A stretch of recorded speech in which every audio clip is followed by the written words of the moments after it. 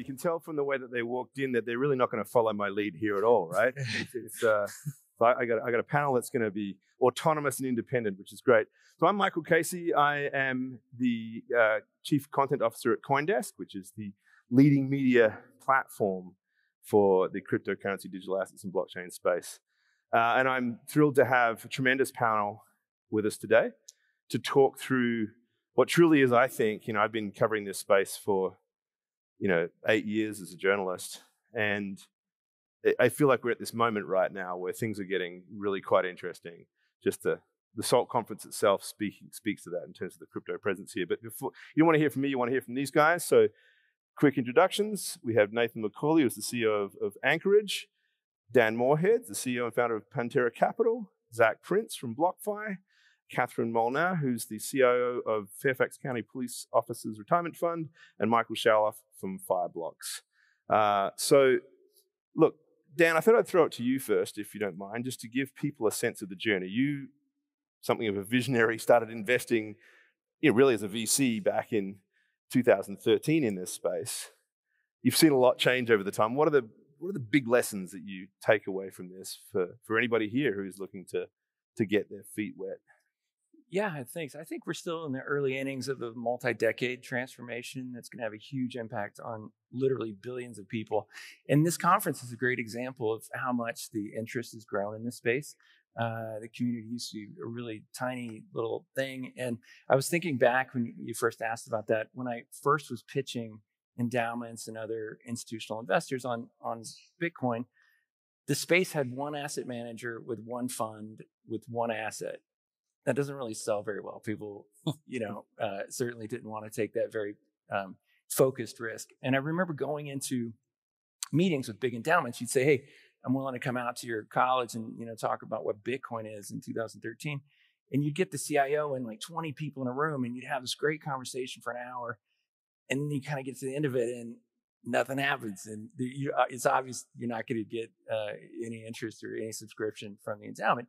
So then you say goodbye and they're walking out to the elevator and everybody's whispering, what's the minimum? Because they all want to invest personally.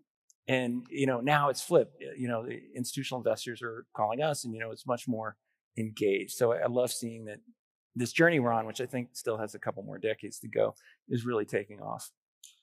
So on that note, Katherine, you're one of those institutions that earlier than most, I would say, certainly from the pension fund world, decided that this was something that you were going to get into. First of all, how did you convince your trustees and others to dive into this crazy space? Sure, thank you, and it's a pleasure to be here today. So a colleague and I, we manage two different systems, but we work closely together. We started looking closely at the Bitcoin, but really more blockchain technology space in the spring of 2018. And we identified a manager that we were really interested in investing with. And to be very clear, it's venture capital. So we were not trying to invest in Bitcoin. We were not even trying to more broadly invest in cryptocurrency only, rather the infrastructure that underlies all of the cryptocurrencies and all the protocols. So really blockchain technology itself. So we've made 4 investments now. Going back to how the approval process, we went on site to see the manager in the summer of 2018, so a little more than 3 years ago. And of course, staff went on site as we always would do. But in addition to that, we took a number of trustees from the different systems with us because we wanted them to really hear the message directly from the manager. So a group of probably 8 to 10 people that represented Fairfax County between staff and trustees went and stayed there for about 4 hours. And so the following month in September of 2018, I presented it to my board and they approved it. But I would tell you that it wasn't without a lot of discussion.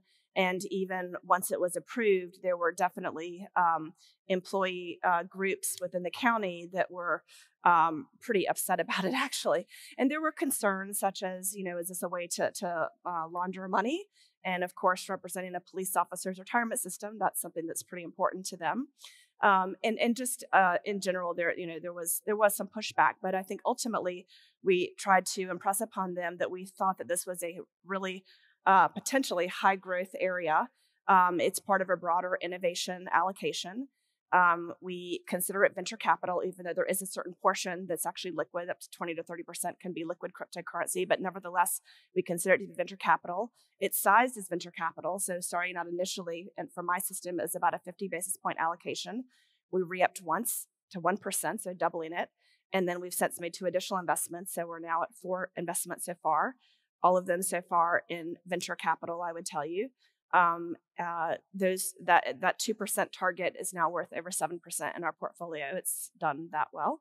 And we are potentially or planning to recommend a new manager next month that will be truly classic liquid cryptocurrency, like a proper long-short hedge fund, evergreen structure. So those doubters now are a little bit more comfortable with the steps you took then? Were they more comfortable now? The trustees, the people who had their doubts earlier on, probably happy to see those sorts of returns, I imagine.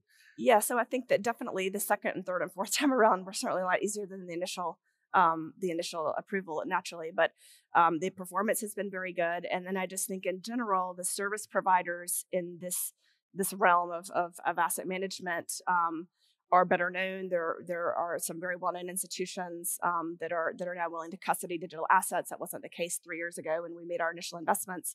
So even just some of the community around digital assets, I would tell you, has become more institutional, or certainly better known to investors.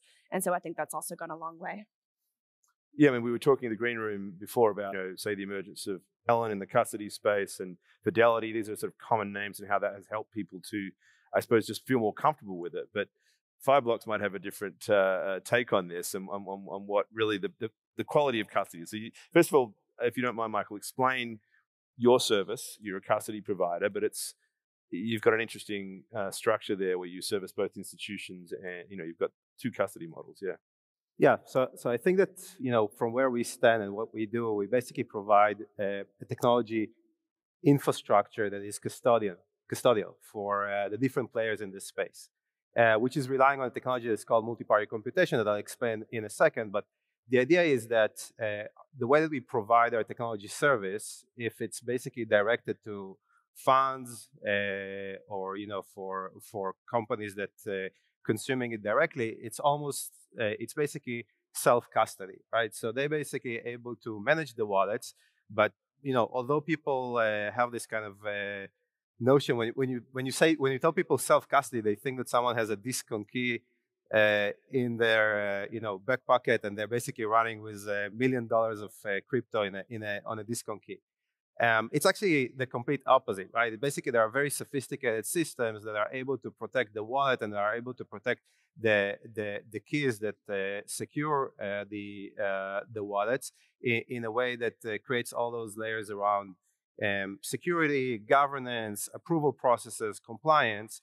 And first of all, people can basically access it directly, right? So you have hedge funds that can basically consume it, and then in a sense, it's basically like self-custody, right? But it is secure.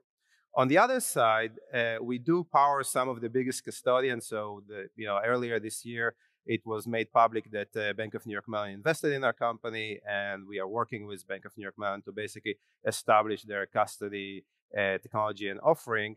And and we're working with quite a few of the other tier one banks, right? So when this technology is basically consumed by a licensed institution, then you're basically getting the sort of the traditional custodial infrastructure through which people can access.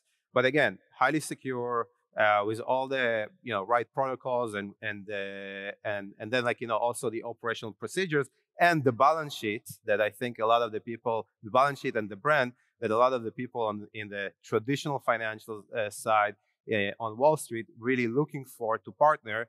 And I think that the most interesting and most fascinating thing about maybe people like Bonnie and Bank of New York Mellon and Fidelity, right, is that they already have agreements in place with pretty much most of the hedge funds or asset managers on Wall Street, and they can basically service them under the same agreement.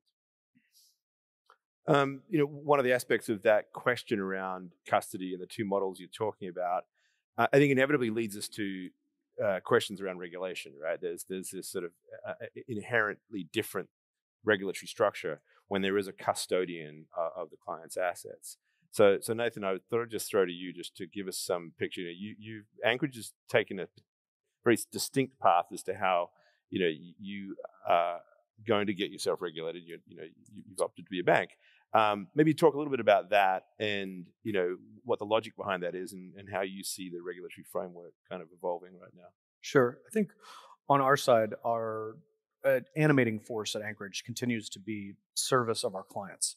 And so when clients looking to invest in crypto assets, looking to invest in blockchain-based technologies, certainly they need very secure custody. They need flexible custody so they can do whatever they want with their assets. But they also need that to be inside a regulated entity in a regulated environment. And so we kind of took it upon ourselves to do what we think of as some of the trailblazing in that space. We actually went to the federal regulators, the OCC, and got a bank charter. And so what we did was we took our state chartered trust company, converted it into a national bank. And so when you're holding your Bitcoin or your Ethereum or any of your other long tail of assets that you might have, whether it's some of our clients have bought NFTs and they're holding those in our bank, or Ethereum, other assets, and they're, say, staking their assets. You can do all of that within a chartered bank. So this is extremely meaningful for any kind of institutional investor. Their primary regulator is the SEC, and so we want to make sure that we can help our clients meet any of their obligations to the SEC. And increasingly, one of those sets of clients that wants to do that is fintechs and banks. Others who are kind of looking to roll out services in this area really like the idea of working with a technology provider that is also regulated at the same level as them. There's a lot of kind of joint shared responsibility that you can do if you have kind of blockchain focused compliance people. And as we look at banks coming in, especially looking at all of the compliance and regulatory obligations they might have as a bank, looking at how to make sure that they properly think about capital adequacy and balance sheet versus non-balance sheet treatment for the assets. There's just a really irreducible complexity when it comes to coming into the space. And so we look at packaging kind of all of that together, both the technology to do the custody, and kind of a partner on the regulatory and compliance side to really bring things to market sooner. Whole reason we want to do this is that we think that this is the probably the most exciting asset class that has come up, and certainly the most exciting asset class that will come up in our lifetimes. And what we want to do is make sure it's available to everybody. And the best way to make it available to everybody is that every bank becomes a crypto bank, and really every business becomes a crypto bank. In the same way that there's no notion at this point of an internet business. Everybody is an internet business. We assume that everybody will become a crypto business, and we want to be an enabling force for that movement. I think you say, though, everybody becomes a crypto bank or a crypto business, because a bank is a very specific regulatory status, right? Or is it that we are moving to a world where these lines get blurred somewhat? The way we think about it is that increasingly, say over the next several decades, it is very likely that most banks will decide that they want to hold Bitcoin, will decide that they want to hold this asset class for their clients. And a lot of that is going to be because of their retail clients wanting to do it, but also their institutional clients doing it. So especially when you look at the diversity of kinds of assets that you can look at, sure, you've got Bitcoin and Ethereum, which are primarily right there as investment assets. Then you start to look at stablecoins. Stablecoins might well be the underpinning of the next generation of payments for America and for the world globally. If you're going to be a bank that builds on USDC or other stablecoins, you're going to want a partner that you can work with. In our case, just to take an example of that, Visa is working with us in order to settle USDC payments entirely within the Visa network. So you can settle a payment entirely in USDC using the Anchorage infrastructure that is built up there. And so we think as there's a ongoing proliferation of digital assets, a lot of these use cases will start to come together. So yes, it will be banks that come in, but then it will be all of the other businesses will be processing and looking at maybe accepting payments in stable coins, holding assets, and really kind of building up their infrastructure on top of this blockchain ecosystem. Which brings me to you, Zach. One of the most interesting and dynamic areas of digital assets in the past year has been the lending business, and been built on top of that. And BlockFi is truly a trailblazer in that. But you've run into some challenges lately on the regulatory front. Speaking of that, I know there's probably limits to what you can answer here, but like, how is this all going to play out? What's your expectation? You've had a number of cease and desist letters from state regulators, and of course, we had the case last week where Coinbase revealed that they had a Wells letter from the SEC about their own lending program. It looks to some as if there's a big bucket of cold water being thrown on this business. Is that the case, or is there a more positive outlook from all of this? Yeah, so I certainly think there's a positive angle. So first off, in case anyone's not familiar with BlockFi, we're a financial services provider to both retail and institutional market participants in the space. So on the retail side of our platform, we're most well known for being one of the first companies that enabled folks to earn interest on their cryptocurrency and also stablecoin holdings at really attractive rates. Recently, we also launched the world's first Bitcoin rewards credit card, where you earn Bitcoin instead of airline miles or regular cash back. And then on the institutional side of our platform, we provide bespoke financing and trade execution for both the spot and derivatives market to institutional clients that include hedge funds, asset managers, market making firms, proprietary trading firms, and crypto corporates. Prior to starting BlockFi, I was in the online lending industry, and like a lot of other fintech sectors, I think the cryptocurrency, and specifically the cryptocurrency lending sector, is starting to go through a regulatory come to Jesus moment in time. And these things happen. It happened in online lending. It happened in payments. If you read books about PayPal, and so what's happened so far for BlockFi is New Jersey sent us a order requiring us to stop accepting new clients to earn interest on our platform. This happened back in July. The order initially had a 48-hour effective date, or a 48-hour effective window of time. That's now been pushed back multiple times, but there have been 4 other states who have jumped into the fray and sent information requests or public hearing notifications to BlockFi. And ultimately, I think, and the Coinbase news points to this, there needs to be clarity at the national level. So we're not going to decide what box crypto lending belongs in based on what New Jersey does or what Texas does or what any one other state does. It's going to come down to federal regulators like the SEC or the OCC creating a path for this type of activity to happen, which I believe is fundamentally activity that's good for consumers. It's good for the cryptocurrency market, and it's activity that we want America to lead on. So from the early days of BlockFi, we've blazed trails in terms of regulation. Going back to 2017, we were the first company in a lot of states to get licensed to make loans to people secured by their Bitcoin as collateral. And I think that we're having very productive conversations now. I can't talk too much about who we're having those conversations with and what that may result in. But I think that ultimately we'll get this right. There's going to be a period of time where things are getting sorted out for BlockFi and others in the industry. But I think that America will land on the right side of this, and there'll be clarity provided, which will just further fuel growth of the industry. So I want to, in a moment, drill down into all of the interesting things that can be done with these new lending protocols and and what that means for institutions like, the Fairfax County Police Officers Fund. But just running with the regulatory story for a little bit, because it has become, I think, quite interesting of late.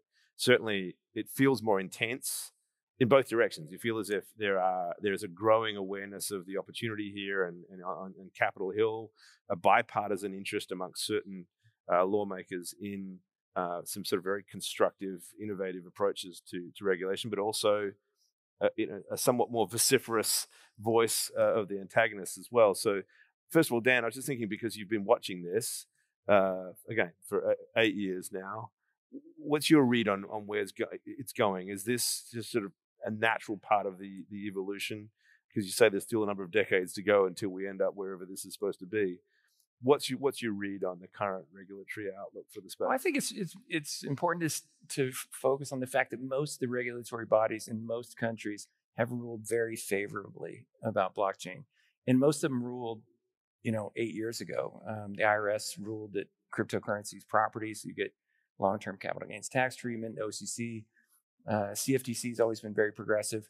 So most of the regulatory bodies have ruled. There's a few they're still trying to figure it out, which it's going to take a little bit of time. But most of the bodies have ruled, and that's globally too. Most countries, their regulatory bodies are at least neutral. There's a few countries like Luxembourg that are very positive on crypto. It's a global phenomenon. China has a blockchain, and so the blockchain toothpaste is out of the tube, and the U.S. has to have a policy and catch up. And the Federal Reserve is building a blockchain, but it is one of those things that, like, whether you love it or hate it, blockchain is here, and so regulators have to get on it. Nathan, Zach was talking about this kind of like this almost like pivotal moment, like somebody has some sort of reconciliation or needs to happen perhaps at that national level. And there are folks who are saying it's time for a legislative response, that it's just, the SEC might be sort of dealing with some outdated laws at this stage. And I think you've mentioned to us in one of our conversations that there's this international component to this, and Dan was alluding to it, that, U.S. leadership in many respects is at stake. Talk us through that, if you don't mind. How do you see that playing out? Yeah. I mean, I think to Dan's point earlier, we are in very, very early innings of what may be decades or centuries-long movements that'll be. I think we all on stage probably feel that this is going to be extremely important for America and kind of America's place in the global financial system, global financial capital markets, really dominance in a lot of ways. And so getting a real handle on the way we want to set that up, strategically, the way that the United States financial system will kind of continue to have increased relevance in this new ecosystem. All of these are kind of the core policy questions that need to get answered. But we're incredibly orderly in that. I mean, we are the first crypto bank to kind of be taking clients' assets on and processing that. And so there's just one so far. There are a few folks that are doing lending programs like Zach's. So there's just a lot of work to do, and we're very early on with this. Likely the rise of the kind of the tech and internet ecosystem is helpful to kind of think about this. It is very good from a national security sense, from a global policy sense, that some of the biggest internet companies are based here in America, and I think that we would do well to make sure that the big crypto companies are based here, and any nation on earth should probably want that. And that is kind of the core policy question on how do we do that? How do we do that while maintaining the safety and soundness of the system? But how do we make sure that the value accrual that comes from being such a big player in the global financial markets perpetuates? And I think that a lot of that is around keeping the innovation here, making sure that lots of that kind of innovation can happen, but then also providing the clarity that's needed, and likely clarity at the federal level will be the most helpful and the highest impact. Yeah, if I could expand on that a little bit. So, one of the things that I think is often a misnomer from folks who are learning about crypto for the first time, and they come in with an expectation that inherently the cryptocurrency industry is anti-dollar, or Bitcoin is meant to disrupt the dollar and take over as the global reserve currency. And I actually think that if you look at what's happening in the industry, if you look at the growth of stable coins, if you look at adoption on platforms like BlockFi and others of not just folks in the US, but companies and individuals outside the US borrowing in dollars, which is a massive market in the traditional financial system. It's over a $12 trillion market of dollar-denominated debt that's held by ex-US companies and governments, which has typically had very restricted access in terms of smaller companies and individuals. But the cryptocurrency industry and the platforms like the ones represented on this stage enables that to become much more available on a global scale. And so I think that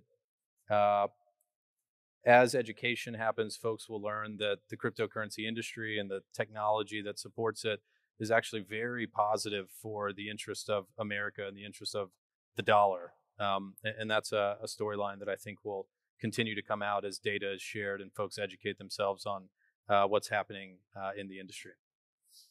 You know, on that note, Michael, you know, when Dan first started investing in this space, as you said, there was just one asset, right? That was all you really focused on. And now there's this proliferation of so many different, not just assets, but actually investing strategies. You know, like there's lending strategies and a whole host of yield farming games and so forth. What are you seeing as a provider to this industry about where the activity is going right now? I mean, we actually see that there is a tremendous momentum around DeFi, right? Decentralized finance. And, you know, for people here that are not familiar with what DeFi is, so DeFi is essentially sort of those autonomous financial applications that are able to run on the blockchain and, you know, and facilitate whether it's trading or lending or anything that you basically familiar from the traditional financial space.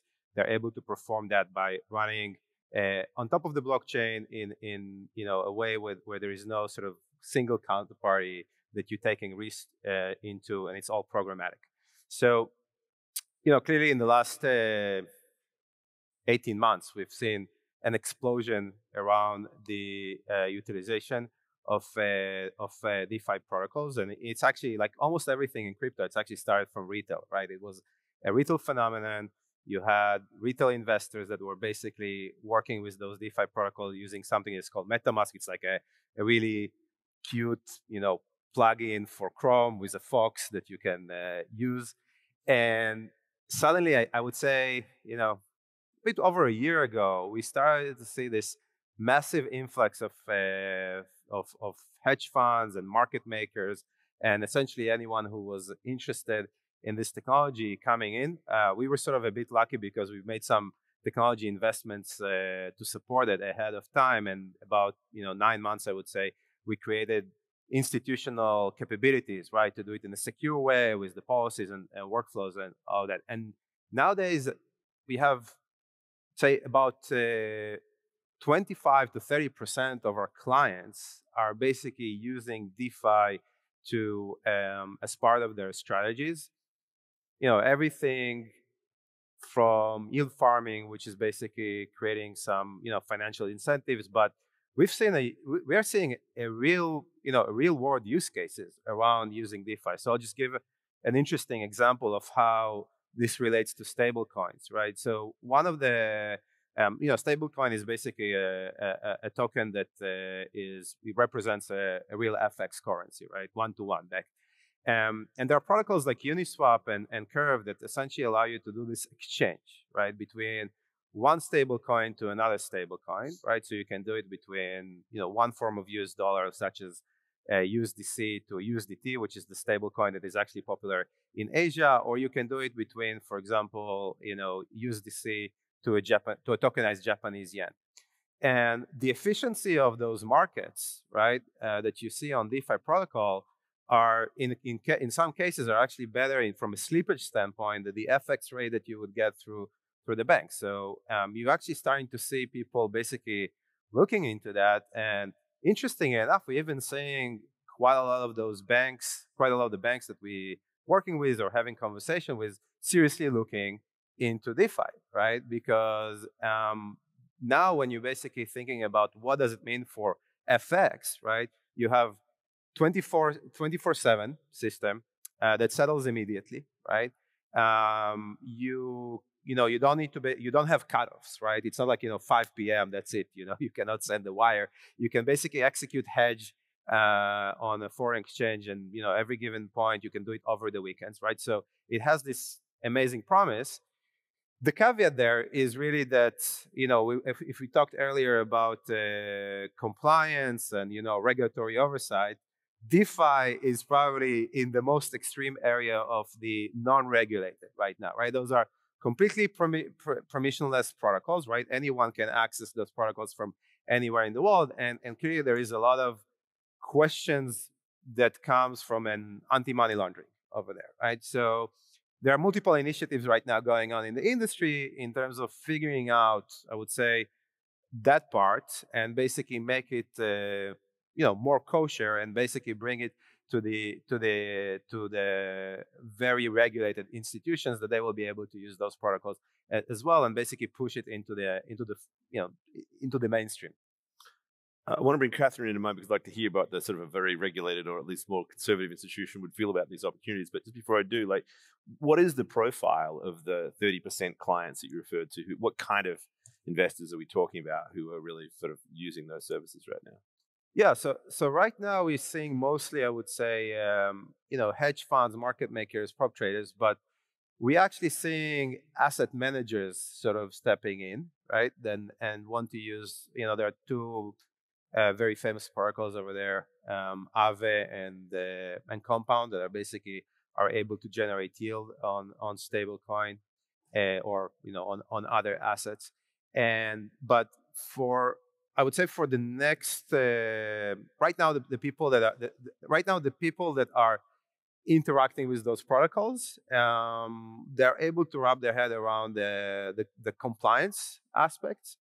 The next wave of investors that I think we're going to see coming in is once we are able to solve the compliance issues that surround those protocols. And there are a few initiatives over there that are being some of them already in beta, and some of them will launch by the end of the year. So just as an example, we have a project going on with Aave, which is sort of like this multi-billion-dollar DeFi protocol, which creates a sanctioned sort of pool, right? You only interact with people, although it's running on DeFi, you only interact with people that pass the same KYC, AML procedures as you are. And we already have about 40 institutions that are participating in that beta. And you actually see over there banks, you see some of the biggest asset managers that are in that beta.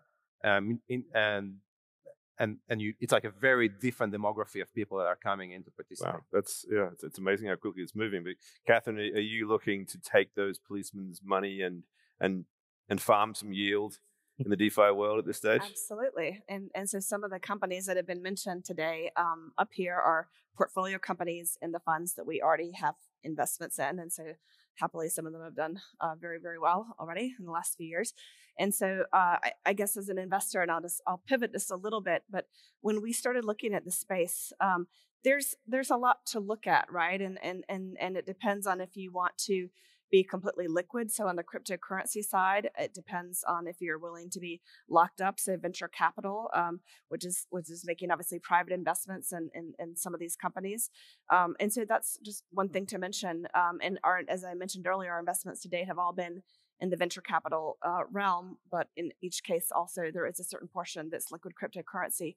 As I also mentioned, we're about to recommend a manager which is completely liquid cryptocurrency, and it's long and short. And I mention that because they do yield farming, they do basis trading, they have part of their strategy that's market neutral. And it's not something, when you think about like a classic hedge fund that might be market neutral, that they're typically taking out beta to equities, right? Well, in this case, they're market neutral. They're taking out beta to Bitcoin and other cryptocurrencies themselves, right? So we think of that as a hedge fund strategy, like we would think of a market neutral, equity market neutral manager or other type of a relative value strategy. So it's really interesting. So in that case, it's not directional.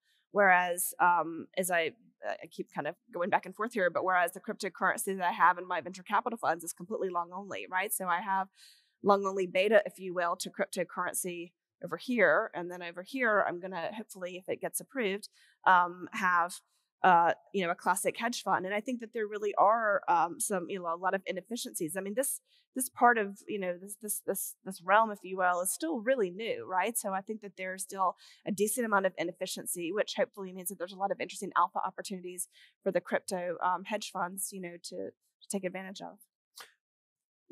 Zach,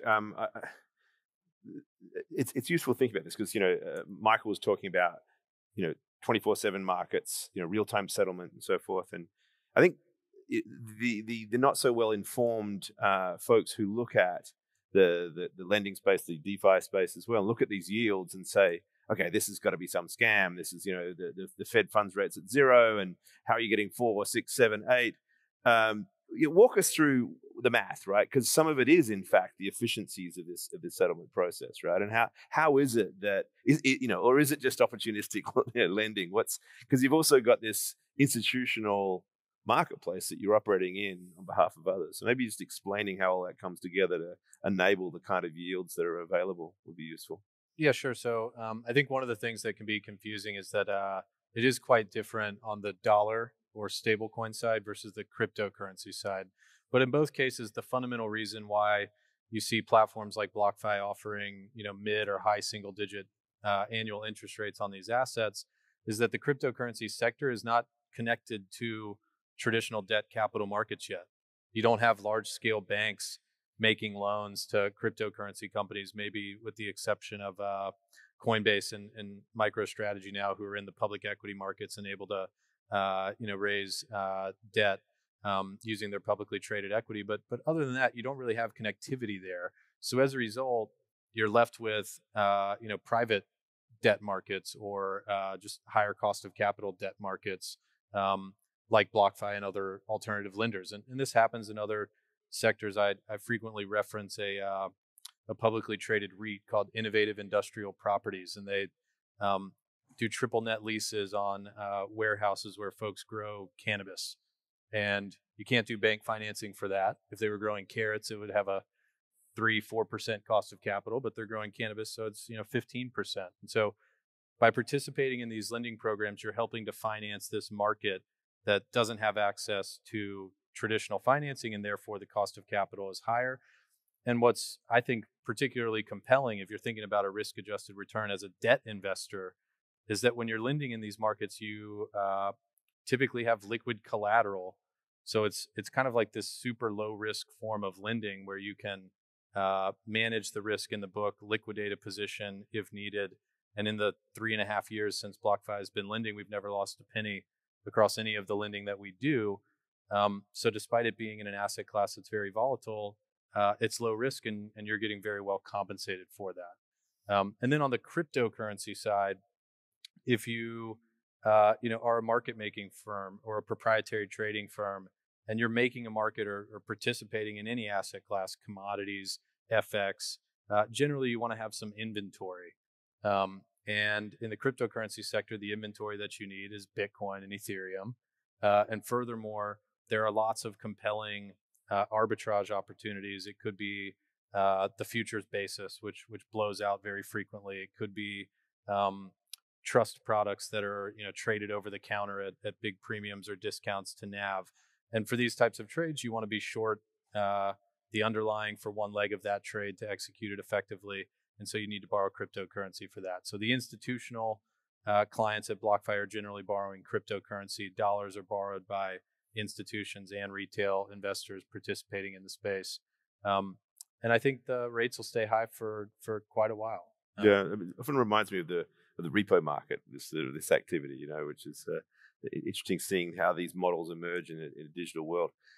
Dan, as somebody who's gone on this journey, what are you excited about now? I mean, these new DeFi lending models. What's the next big zeitgeist? What do you think? Yeah, I guess I would say that to bring it full circle is there is more than one asset now, and a lot of my friends are Bitcoin maximalists, and it's got to be about Bitcoin. But the only thing I would share as advice to investors is there are so many different interesting protocols to invest in out there, in so many different companies. And so a portfolio should be more than just one thing. And the perspective I would have is Bitcoin's been amazing. Our fund's up 600x. So, Bitcoin's done great. And I think it's going to go up another 10x or something from here. But I'm not sure that I actually think the majority of future gains are from things other than Bitcoin. And I know that sounds heretical to some people in the audience, but it's kind of like in 1998 saying that majority of future tech gains were not in Microsoft. Microsoft did great. It was worth $260 billion then, but Amazon was worth $10 billion. Apple was worth $1 billion, and Google and Facebook were $0. They weren't even existing yet. And since then, Microsoft's only been 20% of the gains since 1988 in tech. All these other companies that didn't even exist in 1998. And that's the spirit I have here, is that I think Bitcoin's going to go up a ton. It's a huge, great investment. If that's all you can get through your IC, you should be long Bitcoin. But if you can be long a basket of things, I think it's going to outperform. Did they let you speak at Bitcoin Miami? That would have been heretic, heresy. How about you, Nathan? What do you see, from your sort of? I think just to kind of piggyback off what Dan is saying, this is one of the things that is clear in the conversations we're having with many of the global financial institutions, say banks or others. They're really kind of looking at the next 10, 20 years and understanding this is an asset class. And this is truly a comprehensive asset class that they need to be thinking about strategically. And so anybody kind of developing a strategy in this, whether you're a bank or an investment advisor, or even a pension, is to look at what is the sum total of the opportunities here. The way that I think about Bitcoin is Bitcoin was, in many ways, it was a gift to the world, in that Bitcoin functionally acts as a global public utility. It is owned by no one. Everybody gets to participate in it. And the most optimistic version of what's coming within crypto is that we can have dozens, if not hundreds, of global public utilities that are available and co-owned as really infrastructure for the world. And so Bitcoin kind of blazed that trail for us. But there's a huge amount of these that are going to come out over the next several decades. Going to be really exciting and going to be really kind of leveling of the playing field for a lot of financial inclusion. Of all the crypto gains have been things other than Bitcoin. Since mid-February, Bitcoin has kind of drifted down, and other tokens have created hundreds of billions of value. So the market cap itself has grown, but Bitcoin has not. Yeah, been and the driver. during that time, it's been non-Bitcoin tokens that have done more than 100% of the gain. Yeah, there's a lot of focus on the flippening with the ETH, and that may be just missing the point. Really, it's actually sort of this bigger universe. So this is the vision, Katherine. You heard it from Nathan. This emerging asset class, this idea of all of these sort of opportunities that exist in what I think you described as almost like a technology play, a bet on the internet, almost a new internet. But what needs to happen so that a lot of these other funds can follow the Fairfax County policeman into this space? There's still we've talked about custody, but there's other elements of the infrastructure that need to be in place, right? I obviously we were comfortable doing this 3 years ago, and I wouldn't say that it was. I wouldn't say that it was perfect. I guess I wouldn't say that many investments are probably perfect, but as I said earlier, the service providers weren't kind of as institutional in nature, if you will, 3 years ago, and that's changing. But I think that in general, I made that comment that if we see a manager that self-custodies, if this were 5 years ago and now we're looking at a different strategy, and I would think, I would never hire a manager, right, who would do that, right? But indeed we did, and I understand the reasons why. When some of these tokens initially get released and you can't find a custodian that is able to custody them for a certain period. So I understand the rationale for why people do self-custody. In the case of one of the managers I mentioned, they self-custody, and then but then they do also use an external custodian, but then they actually own that custodian as well. And so there's just, there can be a lot of kind of entangling potential conflicts of interest that if you were looking at any other sector, and I spent a lot of time looking at alternatives and hedge funds part of my current role, and there are a lot of reasons to say no. There are plenty of reasons to say no, to be perfectly frank, as an institutional investor, plenty of reasons to say no. But I wouldn't say that you should just suspend your judgment, but I would say that you need to look with an open mind and realize that it's an emerging, area, and that means that all of the service providers and everything around it is also still emerging, and for all of us to be a little bit open-minded. But I think it'll get there, and I think, we happen to be somewhat of the mindset that we do think eventually that most assets are probably going to be digitized, right? And so, if you think that, then you ought to be an adopter of everything that we're talking about. So, I think people will get there. I will say the following: I think that crypto is extremely volatile, right? So I think you need to go into it expecting that and size it appropriately and have an appetite or at least a willingness to accept a lot of volatility. And I do also think that, and I think this comment was made this morning on a panel, but I think that, if every institution were today or tomorrow going to go out and populate 1% of their portfolio with Bitcoin, I think you'd have some tremendous issues with liquidity as well. So, I think that, it's still growing, but I think we'll get there. But careful what you wish for in a way. You don't want them all coming in at once. Yeah. But just to drill down a little bit more, it seems to me, there's been quite a bit of discussion about these service providers and prime brokerages, for example, there. You went into this without the kind of hand-holding of a prime brokerage.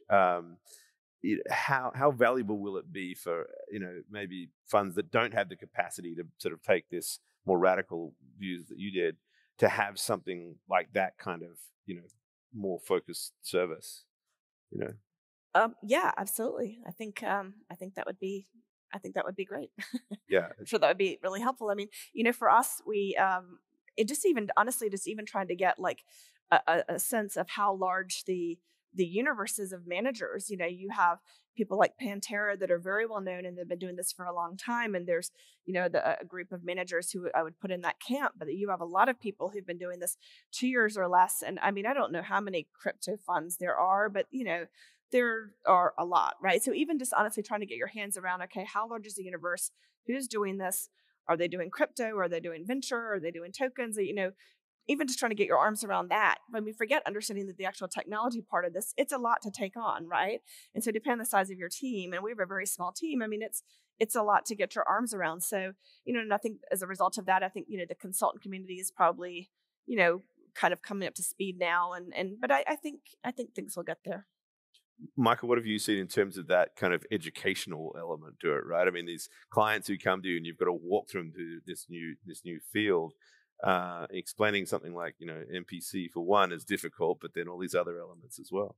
I mean, I think that I spend probably 50% of my time on education, right? I think that, it takes time to familiarize people with the concepts, right, of this brave new world, right? And I think that, to Katherine's point, I think a lot of the concepts in this space are actually contradictory to the way that finance was working for, I don't know, the last 500 years or 100 years, right? And in many aspects, really, blockchain is a revolution that probably is the most impactful revolution since the Federal Reserve was set up, right? In terms of how clearing and settlement is working, and this technology. I remember that we spent about maybe like 3 hours on a workshop with all the sort of CIO, the chief information officers and the CISOs in one of the big banks, and like after 2 hours, they basically we need a break. Our mind is just exploded from everything that you guys were explaining. So we spend a lot of time on education. I think that there are many layers, and I think that clearly different people want to understand different things. But it's also very clear that this is going to re-platform finance. I mean, the aspect around the fact that the assets are going to be tokenized. I think if 2 years ago people were not so sure about it, I think that now it's sort of a common thesis among pretty much all the practitioners, and I think that understanding exactly how it works is sort of important, right? Because it does fundamentally changes the way that things work. I mean, just like an interesting example, I was sitting with with one of the partners of a hedge fund that was affected in the GameStop saga, and when I explained them how blockchain works and especially how the clearing works, they suddenly there was a silence, and they say, hey, if this was actually tokenized, right, and there wasn't this 3 days gap between the point that the trade was booked and until it was actually cleared, we wouldn't be short squeeze, right? And that's just something that is sort of a very technical aspect, but it's important to the level of the partners and the people that really take the decisions. Yes, it's like, where I come from, the penny drop moment, the sort of sudden realization that it all comes together. And I think that's one of the experiences that a lot of us have had in this space. I did want you to have one quick last word, Zach. I've got half a minute, so it's going to take, not going to have much time, unfortunately. But just, you service both retail and institutions. We have a lot of focus on the institutions here, but it seems like the trailblazers in terms of the investors in this space have always been retail. Is that going to continue? Yeah, I think absolutely. And I really wanted to answer the question of what am I excited about? Because I did something the other day that like wowed me. It reminded me of the first time I transferred money off of Coinbase to buy Ethereum back in like 2016. And that was really scary for like a year because Ethereum crashed like 60%. But I remember being wowed. And that happened to me recently with Solana, who I know is here, and Phantom Wallet. So I would encourage everyone to, if you can find 5 minutes, 10 minutes, interact with some of the actual, tools out there in the ecosystem. Try MetaMask, try Phantom Wallet on Solana. There's some really, really cool stuff. And when you see it in action, you really have this kind of aha moment. And I think that can be, eye-opening and motivating to take it into whatever your, professional day job is and help create some advocates within the firm. So there you go, folks. You have your CTA, some homework to do. Get out there, play around with it. It's definitely the best way to learn. A round of applause for this tremendous panel. Thanks very much.